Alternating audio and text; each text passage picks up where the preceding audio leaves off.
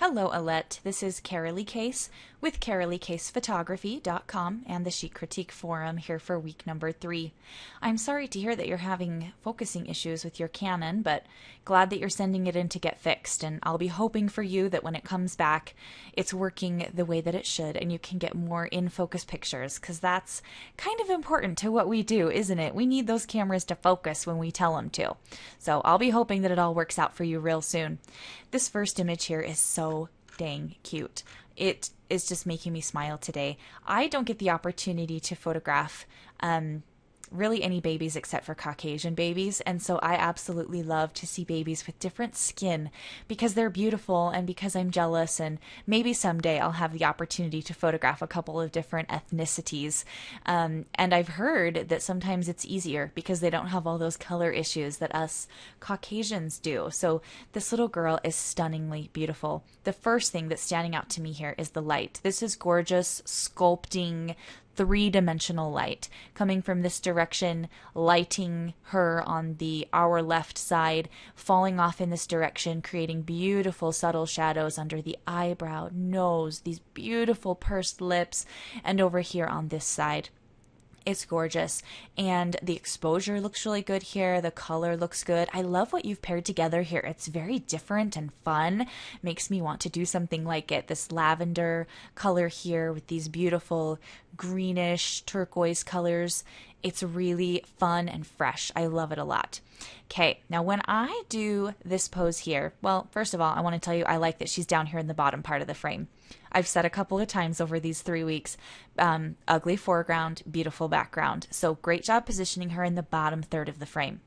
Now when I do a pose like this, what I like to do is I do it 2 different ways. I do it one way on the beanbag where I use smaller rolled up like burp cloths or receiving blankets. But when I'm doing it on a semi-flat surface like this, I have a really long rolled up bath towel, like one of the really large bath towels.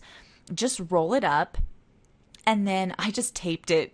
Like, it looks so ghetto, but it absolutely works because it's got a little bit of squish, so as I position them on there, it doesn't create any of these I don't want to say harsh lines because it's not, but it wants to give just a little bit to look soft, and then I can squish it on one side to lift an elbow here or here.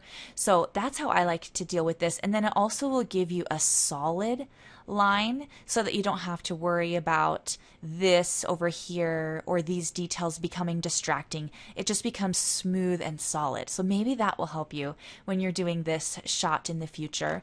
And then in regards to the hand position, this is so cute. I love that we can see this little hand here. And in that perfect posing world that I try and live in, I would love to see this hand and fingers poking out here too. And then just the way that I work with these little ones, because my light is always here to camera left.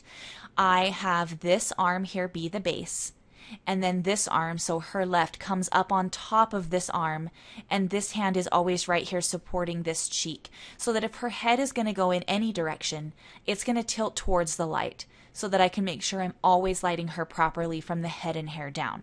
So again, this arm for me is always the base, and then I pull this one up on top of it, resting this hand right here on this arm, and the cheek is supported by that again, so her head, if it's going to tilt, will tilt in this direction towards the light.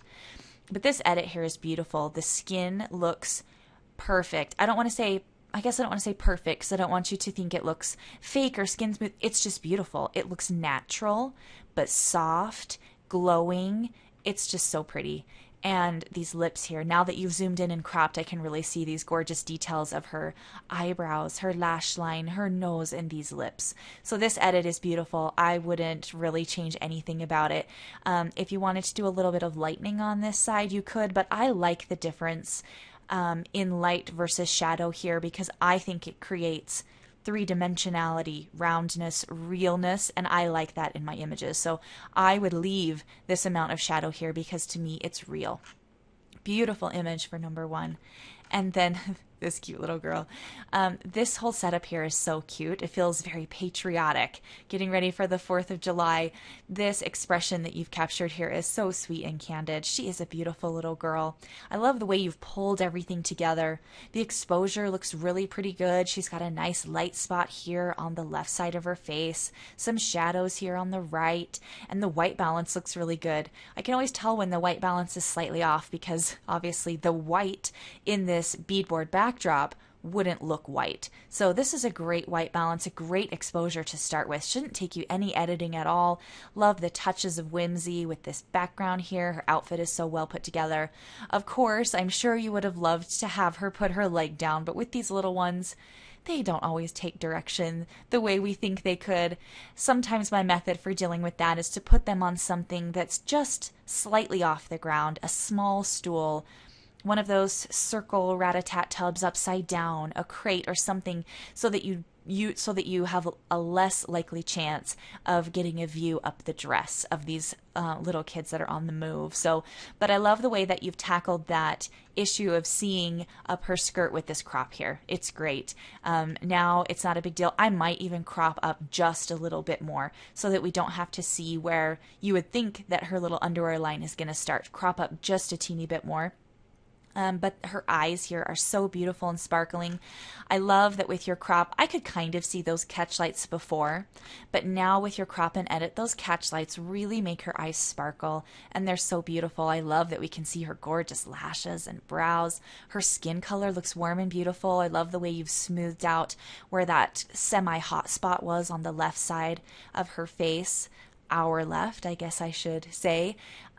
This edit's beautiful. I wouldn't change anything about it. I think it's gorgeous. I love those hands on her lips too. It's so cute and candid. And then image number 3. This little family pose here is so great. I love the way that you've positioned them all together, close, candid, connecting. I know it's so hard to get everybody to look at the camera at one time. But you know, when the kids aren't really cooperating in that respect, I just tell them to look at each other, or, hey, everybody look at baby girl, and, you know, capture a candid moment that the parents will love and remember. If I am going to go for a posed photo where I really want everybody to look at the camera, I just get it out of the way right at the very beginning of the session. So, you know, they have to sit still, they have to pose, they have to do what I say, but the rest of the session can be fun and playful and candid and silly, and we've gotten that stuffy, formal, everybody look at the camera pose done right off the bat. So here on the straight off the camera, this looks really great. You said you used a little bit of outdoor off-camera flash here. It looks great. The lighting on them is wonderful. I love that I can see the sun hitting some of the foliage back here. It's just beautiful, warm, outdoor colors. I love to see a lot of depth of field in my outdoor portrait work. That's just what I aim for, because I want the focus to really be on my subjects and for everything else to be there, but to be very unimportant. Oh, I can see your little umbrella over there. So let me see, what were your settings here? F5, that's a pretty good place to be for a family of 5 to make sure that they are all in focus. And then I don't know what your focal length was here, but one way that you could increase the depth of field is to shoot as far away as possible. So if you have a 70 to 200, slap it on your camera and shoot it at 200. That's going to help with the compression and the distortion of this back here and make it more out of focus. Again, pulling our attention here to this beautiful family. I just love that look for outdoor work. On your edit here, this is really great. It's just soft and subtle. It really doesn't look like much of an edit at all. So great time not spending hours and hours in Photoshop trying to correct mistakes. You started with a great straight off the camera. It's a subtle, nice edit. I see you've gotten rid of a little bit of the warmth here, especially in the foliage. I see it's really pretty warm. And now it's more green here, which may have been true to life when you were shooting this portrait. I like it. It's just pretty. You could play around with some fun actions to help you maybe create a little bit more drama or pop here, because that's what I do in my photographs. I like them to be really bright and vibrant and contrasty and poppy.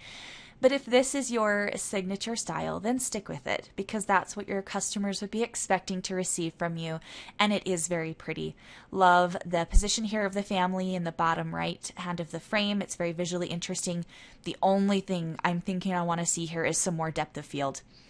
But really, that's about it. Wonderful images for week number 3. I'm excited to see you again in week number 4. Until then, have a great one.